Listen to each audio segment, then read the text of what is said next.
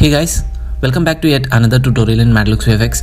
Today we are going to see something trendy and I'm excited to test a runwayml web app. Recently I was seeing lots of videos on automatic rotoscoping here, so I decided to check it out. Here is the website. Here try runway for free. Here we have the web workspace and we can see a lot of tools and applications powered by machine learning here. On the left side menu we can see in quick actions we have lots of AI tools. Also we have assets to act as a bin here. So in video tools we have the workspace for AI rotoscoping tool. Here we have pan and zoom in and zoom out. Click to zoom in and alt click to zoom out. There are lots of footages by default here. And I have uploaded some footages from my PC to test it out. There are not much other options here, just a disabled export option and a timeline kind of structure. So I'm gonna drag a footage into this workspace or timeline. Both are same I guess. Let it get loaded. And this app doesn't matter with how your system configuration is. Here we have the footage and as you can see there are lots of detailed shapes needed if I'm doing roto here.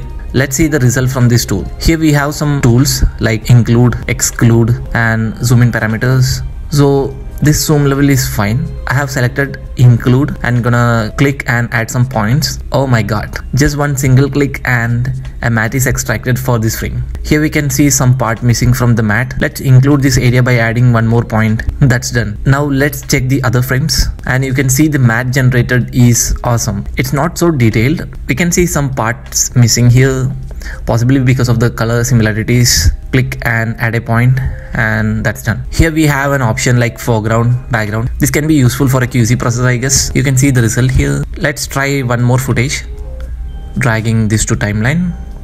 You can see this can be a complicated roto task. Let's see how machine is helping us. Just click on the character. Oh wow, some more clicks to include his shoes and that's a decent result in this frame. Let's check the other frames. There are certain areas which needs more attention like this area. Click on this and it's done. Other frame you can see here the BG is not separated. Needs some fine tuning. Click with the exclude options. Oops, I think this area is messed up. Okay, skipping this fine tuning here. Let's move ahead. See, this frame is fine. I'm impressed with the result which we got in around few minutes. Now let's try some footages from my collections. It's taking some time to load.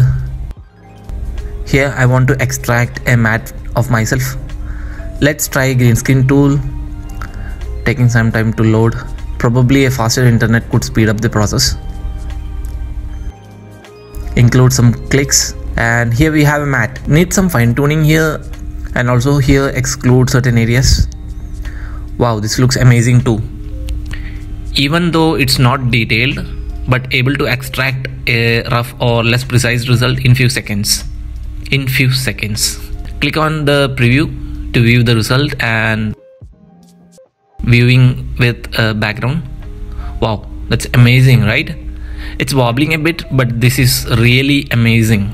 You can see the detailing of the extraction here. We can generate rough mattes for various needs. Pretty useful. See this frame? It looks like a decent result. So here in this frame needs more tuning or some more clicks. See this frame? Other than that, it's fine. I'm amused by the way AI did this shot in charm. Let's clear composition this time and load a new footage. Taking a bit time to load. This is kinda tough shot. Let's see how successful we are with AI here. There are lots of areas which is kinda similar with color and property. Also there are repetitions too. Let's isolate this house or cottage I would say. Click on here. Okay. It's not working. One more time. Yeah, here we have a result. But there are lots of fine tuning needed. I know this is kinda tough, but I was just experimenting. Let's play and see. Okay, the matte is steady there. Oops, here also the AI is failing a bit. Trying to exclude. Oops, messed up. Okay, trying some other areas or let's isolate this river. I tried with multiple clicks but I'm not satisfied here. Here too, I'm not satisfied. But I appreciate runway and the tool. Let's clear composition and move to the next footage. drag into the workspace, wait until it's loading. Okay, taking some time to cache the images. I'm just cursing my internet this time, not my machine. Let's click on here. Here we have the matte extraction for this character. If you zoom here, it's not perfect, but at least it is following the character. Let's check another frame. And here we have the head missing, and also here we can click include that in the matte. All these frames are somewhat similar. This is awesome, right? Just 10 minutes a rough matte is extracted, and here you can see that.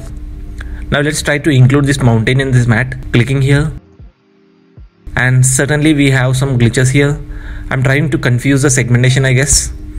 But if we include our clicks multiple times in different places, we are able to generate masks.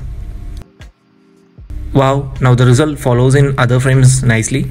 So this shot is done here. Here we have the background option which we seen earlier. It helps us to do a quick quality check. Also the preview button to get rough render preview. Here we have some options like upgrade, and also the exporting options. We have the file name. We have different BG to keep in background. Choose the mode of render.